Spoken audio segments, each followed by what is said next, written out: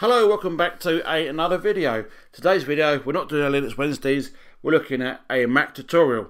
So this is my Mac and I've done a brand new install on a hard drive of macOS Catalina 10.15. We'll go Apple About This Mac.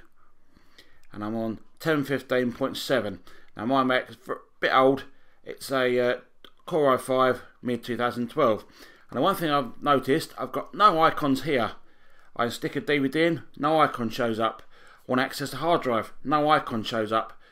When I do get to the hard drive, some of the sidebar items are missing. So in this video I'm going to show you how to get all them back. So we press on Finder and press on Preferences and click on General. It says show these items on the desktop. We're going to click on hard drives. So now I can access the hard drive. Click on external disks. So there we go, we've got any external disks. Now I've recently installed WhatsApp, and that'll also work if you've got a flash drive connected, CD, DVD and iPods, and connected servers. So what I'm going to do, I'm going to shut this one down by dragging that to there. Now if I go on to sidebar, and I want to add all of these in there, so desktop, documents, downloads, movies, music and pictures. So now when I go into my Macintosh HD, down there we have all the stuff that I've just added. If you don't want any of them in there, just go back to Finder, press on Preferences, and say you want to remove the movies. You'll see there the movies are gone. Let's get rid of music, you see it's gone. Click on music and that comes back, and movies, that comes back. Now one thing I like to do, rather than having to go to Macintosh HD and go into applications that way, I like to be able to just click applications down here.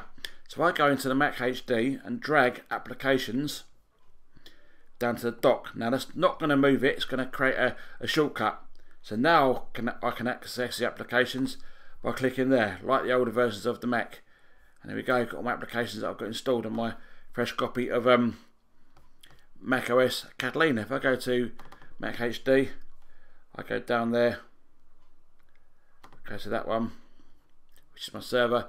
You can see there, if we go to backup, my Plex, and there you go, it's created the server. Now that wouldn't have appeared if I hadn't have put on the, or tick the box that says connected service. I can go in, I can just drag and drop my stuff over to my NAS drive. If I want to shut the NAS drive down, simply click on backup and drag it to the trash. I'm not going to delete it, that's just going to shut the server down. There was a quick tutorial on the Mac on how to get your icons back on the desktop.